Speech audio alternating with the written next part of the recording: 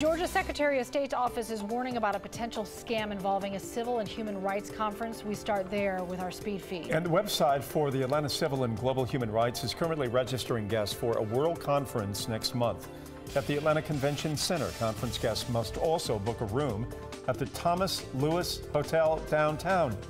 Who among us will ever forget the time they stayed at the Thomas Lewis Hotel? Of course not. It does not exist. The Secretary of State says that group and conference in the hotel, it's nowhere to be found, and victims are being asked to share credit card information and passport copies as well.